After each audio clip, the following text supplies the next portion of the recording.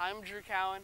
I'm a student here at Ossining High School, and today we're experiencing a massive heat wave. It's been over 90 degrees for the past 3 days, and it's only 10 a.m. today, and it's already 80 degrees. Stroke. Some ways people can avoid heat stroke is by staying in the AC if you can.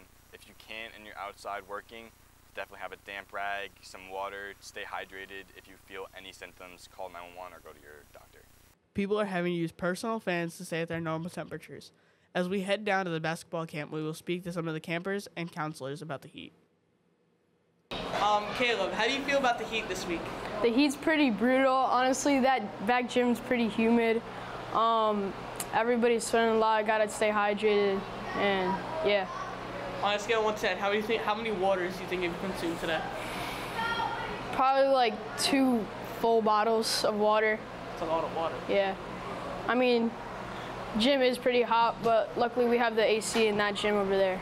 I'm just trying to help them participate in drills that aren't like too involved, and that they can get their breath and relax a little bit, so they're not just constantly going, because I know it can get tiring. I went to this camp as a kid, and it's hot, so it's good to give them breaks and let them hydrate.